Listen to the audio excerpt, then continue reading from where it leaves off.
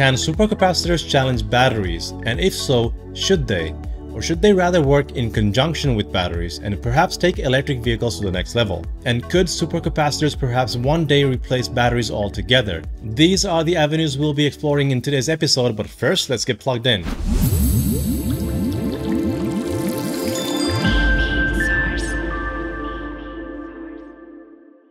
Hello everyone and welcome to EV Source. My name is Harry and I'm your host for today's dose of EVs and technology. Ultracapacitors, or otherwise known as supercapacitors, have come a long way since they were invented. With the leaps and bounds being made with capacitors, they've gone from being able to store a tiny amount of energy to now being able to store enough energy to be considered as a power source. Aside from providing electricity for an extended period of time, they can also be charged very quickly.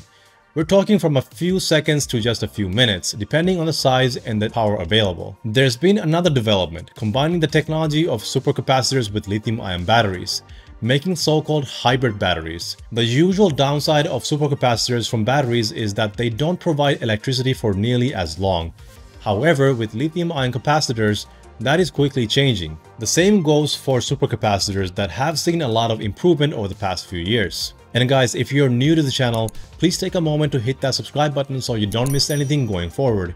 This really helps out with the channel. Now let's get back to the video. Supercapacitors hold the charge as static energy, unlike batteries that store the energy in a liquid electrolyte. We all know what can happen with batteries when things go wrong. This makes supercapacitors much safer. Supercapacitors are already used today in multiple applications. For instance, in buses that charge every 4 to 5 miles, in trains to capture the vast amount of energy when stopping, and in microgrids to inject power when the demand is high. The major benefit with supercapacitors is the amount of power they can output in a matter of seconds, something batteries cannot do unless you put a whole bunch of them together to output power at the same time. This is how the Tesla Model S, for instance, is able to activate the ludicrous mode. If the battery pack was smaller, it wouldn't be able to accelerate as fast, but by making the pack bigger, the car can access more energy at once to enable a quick acceleration. But batteries do not like to be discharged that quickly, which is why it's not recommended to use the ludicrous mode too often. And they also don't like to be charged quickly, which is why periodically using superchargers will degrade the batteries faster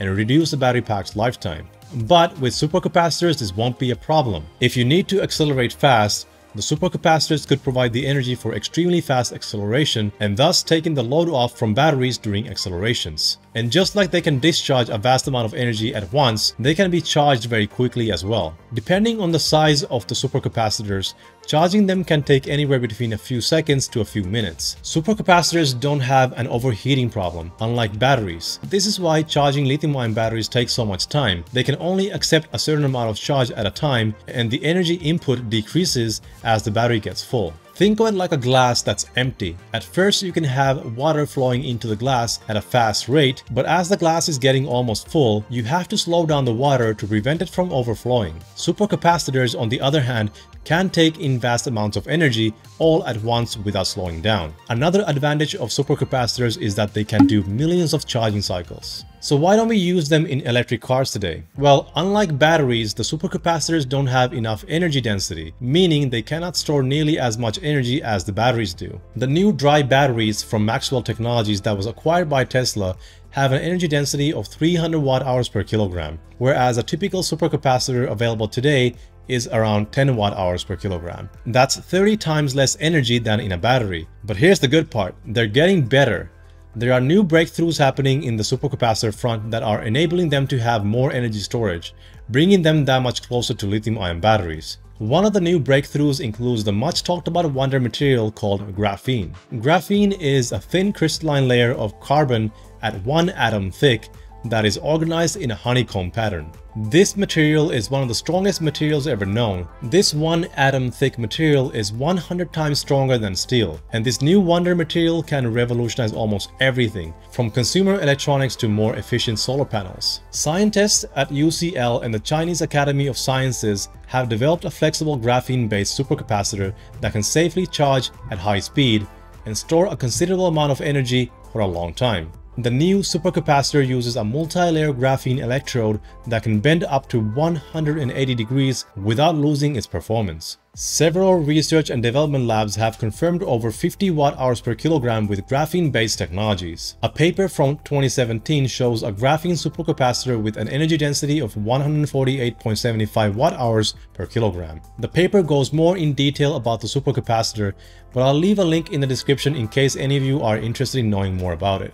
And as I continued my research into supercapacitors, I found that there are labs that are claiming up to 600 watt-hours per kilogram in lab samples. But wait, before we make any conclusions, let's see what the professionals have to say about it. According to Carl Jung, who is the founder of Precision Technology Inc., and has a degree in engineering and aerodynamics, once the lab samples are packed in commercial packaging, such as a pouch cell, this 600 watt-hours per kilogram translates to around 150 watt-hours per kilogram. This is approximately 60% of the specific energy of the battery cells in Tesla EVs today. But due to supercapacitor's self-discharge rate, we can expect about 70% of usable energy. So for instance, an 80 kilowatt-hour pack would give you about 56 kilowatt-hours of useful energy. In a Tesla Model S, that's about 200 miles of range or 320 kilometers. And in a Tesla Model 3, that's about 300 miles of range or 480 kilometers. And since supercapacitors can fully recharge in a few seconds,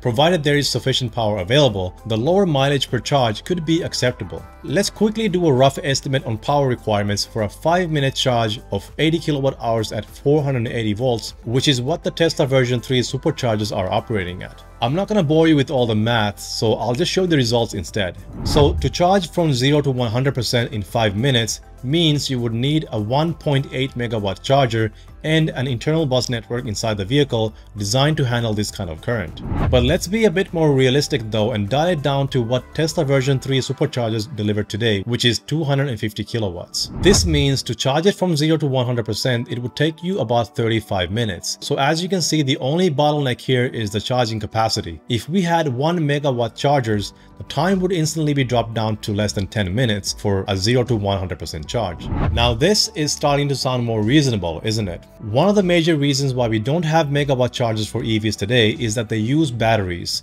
and batteries cannot accept that much power without overheating and possibly exploding. Supercapacitors sound very promising, but they do have a long road ahead of them before automakers like Tesla start replacing batteries with supercapacitors. But what if we did not replace the batteries with supercapacitors but instead use them together? There are multiple ways supercapacitors could enhance EVs today. Using Tesla vehicles as an example, they come with regenerative braking, which gives energy back into the batteries. But not all of the energy gets stored. A substantial amount of the energy goes to waste simply because the batteries cannot take in so much power all at once. But supercapacitors can. Even having a 1 kilowatt-hour supercapacitor would enable electric cars to soak in up to 95% of the energy from regen braking and use that energy for quick accelerations or to slowly charge the battery pack. This could increase the battery pack's lifetime and reduce the load on the batteries. And putting this together with better efficiency with regen braking, you could get more range out of the vehicle. More range, longer battery lifetime, faster acceleration,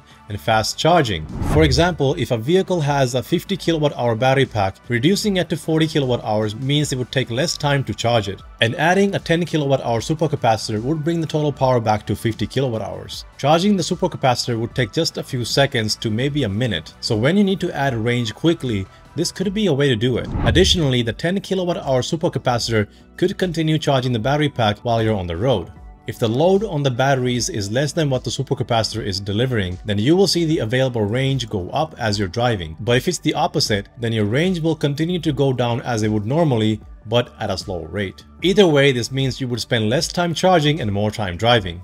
Although supercapacitors still cost between $2,400 and $6,000 per kilowatt hour, experts are saying they may soon see a similar cost drop as batteries have in the coming years while increasing the energy density. And since Maxwell Technologies specializes in supercapacitors, this might be one of the reasons why Tesla acquired them, because there may be some future potential that Tesla sees in this technology. The area that I was studying was advanced capacitors. Right? So essentially capacitors that have an energy density exceeding that of batteries. Because they have a very high power density but low energy density. Yeah. Obviously if you could make a capacitor that had anywhere near the energy density of a battery and with its incredibly high power density and its quasi-infinite cycle and calendar life, then you would have an awesome solution for energy storage in mobile applications. The dry electrode batteries could be just the tip of the iceberg. Just like there are companies already making lithium-ion capacitors, perhaps we will see them from Maxwell Technologies as well, now that they're working together with Tesla. A hybrid battery that's part lithium and part capacitor with considerable amount of energy density might be exactly what we need to truly make electric vehicles the best sustainable solution for future transportation and other energy needs. Or perhaps they will make their own variation of graphene-based supercapacitors. The possibilities are almost endless, but only time will tell which direction these technologies will take us. One thing is for sure, this could make 5 to 10 minute charging time a reality that would quiet all the naysayers on EVs because of their long charging time. Nevertheless, these technologies will continue to improve, and over time we might see substantial changes in electric vehicles. Remember, we're still just beginning the journey with EVs. One aspect that accelerates and improves technologies used in consumer vehicles is racing. Just like the technologies from Formula 1 cars made consumer vehicles better in many ways, for instance fuel economy and efficiency, the new Formula 1E may one day do the same for electric vehicles.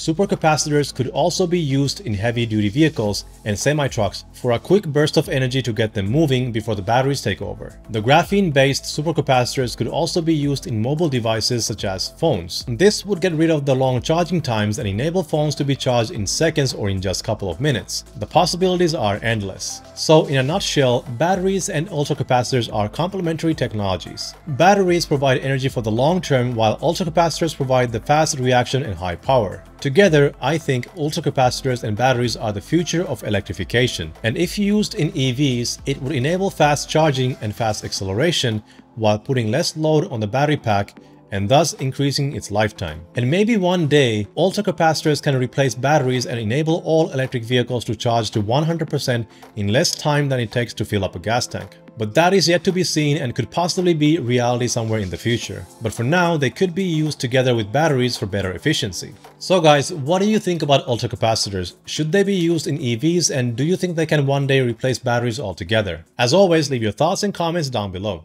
I hope you enjoyed this episode about ultracapacitors, and if you did, hit that like button so that YouTube knows to show this video to others who might be interested in this topic. And subscribe if you haven't already, and hit that bell icon so you don't miss anything going forward. Here we are again at the end of the video. I find it very exciting to watch how technologies are getting better at a fast rate, but what's even more exciting is the rate at which this channel has been growing lately. I wanted to take a quick moment to recognize this and thank each and every one of you for helping the channel grow and being part of this amazing journey with the channel as we discuss and discover new things about EVs and technology.